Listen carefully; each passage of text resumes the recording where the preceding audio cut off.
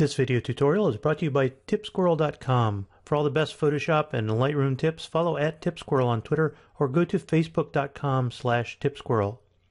Hi everybody, Mike Hoffman here, and today we're going to look at part 5 of my ongoing series on using the pen tool in Photoshop. Today's topic is going to be drawing a cusp, and a cusp is a special kind of anchor point where we have two curves that come together in a corner, but with curving segments leading out from that corner rather than straight segments.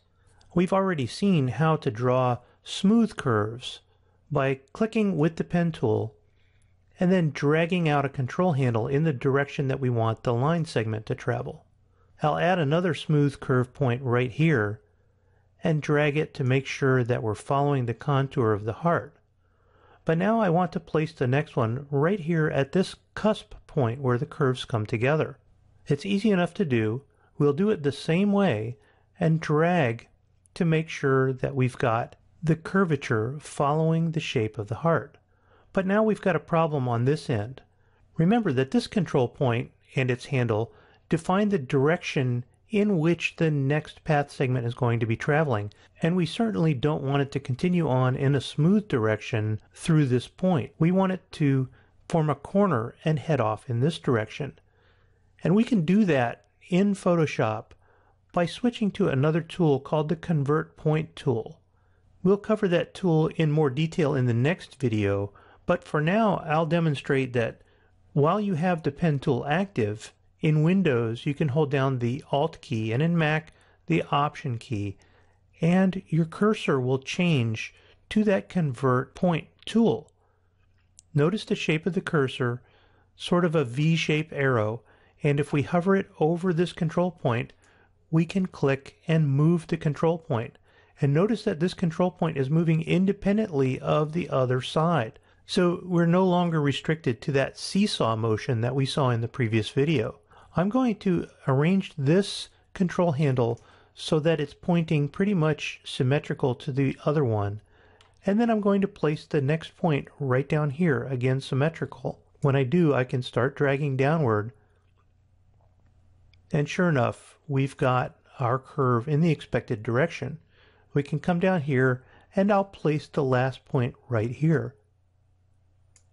When I click here to close this path, notice that the segment doesn't join up. And again, we have the same problem here. I'm going to hold the Control key down and switch to the white arrow tool. And when I click it here, we can see that this point has the original control handle heading off in this direction, and it wants to be a smooth curve, and that's what we're getting. Once again, I can hold the Alt or Option key down and click on this control handle and drag it up, again symmetrical to this one. And now using a combination of the Control and the Alt or Option key, clicking on these points, I can readjust them and we can tweak this path into shape. And I think that's got it. I'll go ahead and switch to the black arrow tool and I'll drag the path off to the side here. And you can see that we've created a very good heart-shaped path using this original shape as our guide. Once again, remember the principle. When you're drawing with the pen tool and you're creating curves, simply hold the Alt or Option key down, switch to this Convert tool, and then you can go about your business drawing paths that have cusp points. Give it a try and practice this one, and then you can add this to your toolbox for using the pen tool in Photoshop. Next week we're going to look a little more deeply at the Convert Anchor Point tool, and we'll learn how to change our anchor points. I hope you'll join me for that segment. My name is Mike Hoffman. My website is hoffmanartdesign.com.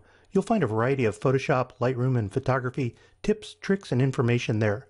You can follow me on Twitter at mhoffman2001, and you can find me on Google Plus by simply going to gplusmikehoffman.com. Thanks for watching, and I hope you enjoyed today's tutorial.